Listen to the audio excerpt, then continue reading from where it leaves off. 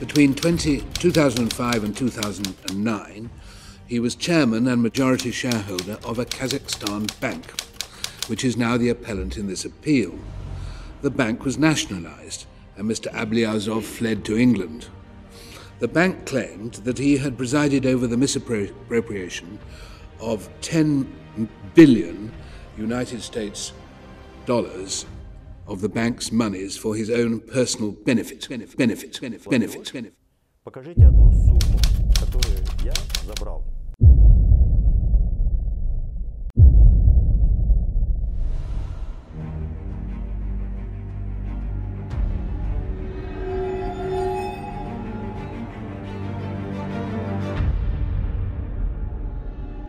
Alexander Cooley, a professor at Columbia University in New York, who has investigated the Ablyazov case. Mukthar Ablyazov is a fascinating figure for a couple of reasons. For the Kazakh government, he is essentially Kazakhstan's most wanted. He is someone who has embezzled billions of dollars through his BTA bank. He's a fugitive from justice. He presents himself as a regime opponent to camouflage some of these dealings.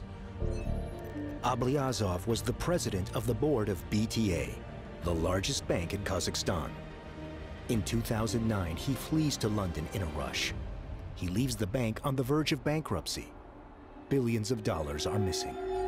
Mr. Ablyazov embezzled billions and billions of dollars from the bank through the use of sham loans to companies that were controlled by Mr. Ablyazov or his associates.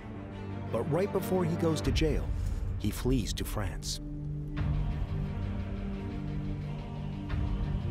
He hides out in the south of France for over a year, where he avoids justice. Until July 2013. The fugitive opposition politician and former Kazakh banker Mukhtar Ablyazov has been arrested in southern France. Ablyazov is put behind bars.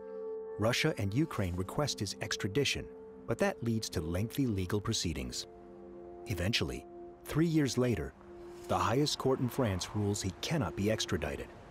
Ablyazov is set free.